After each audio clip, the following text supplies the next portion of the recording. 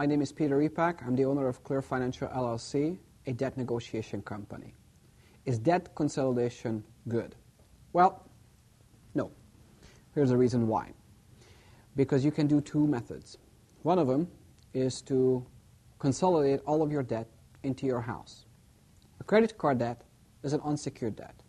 If you're not paying that one or you fell behind, nothing is really going to happen besides you're going to have a bunch of collection agents calling you. If you don't pay your house, though, then what's going to happen? That they're going to foreclose on your home and you will lose your house. So that's not really a good thing. The other method is what the credit card companies want you to do. It's called a consumer credit counseling agency. Consumer credit counseling agencies were set up by the banks themselves. Of course, they want you to go to them. However, what you have to understand, instead of 4 years, what they're telling you on the telephone, that's how long it's going to get to you to get out of debt.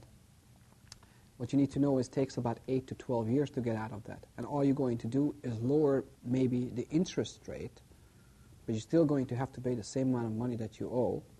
And it's not really going to help you because it's also going to make an automatic flag on your credit history that you're unable to handle your debt. And at that time, no one wants to lend you money because you can't handle your own finances. And on the top of that, what happens is you still owe the same amount of money. So your debt-to-income ratio stays as it was before. So lenders don't like that. Thank you very much.